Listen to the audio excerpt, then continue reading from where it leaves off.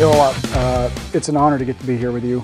I feel like I'm standing in the presence of greatness right now, looking at these artifacts, also getting to stand next to you, one of the greatest historians of all time in the museum. Well, hardly. Thank you very much, though, Tyler. That's very kind of you. Tell us the honor of what we have to be standing in front of. Well, most people think of the Naval Aviation Museum, they think of aircraft, and obviously that's makes sense because they're the biggest artifacts we have. But this human stories behind each of those aircraft is really what makes naval aviation history.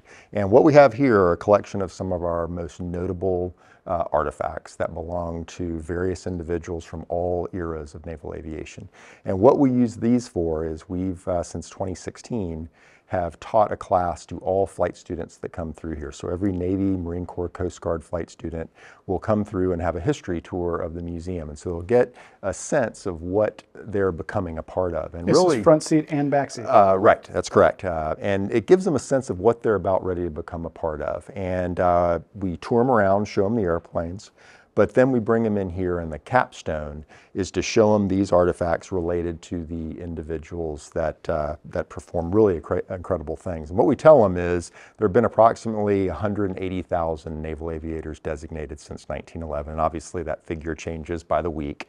But we profile the fact that, no matter what those aviators did, they may have been one tour. They may have served in a time of peace and didn't have to fly in combat. Then you have some that did extraordinary things in combat, but each one of them has a story, just like they are going to eventually have a story in their own careers.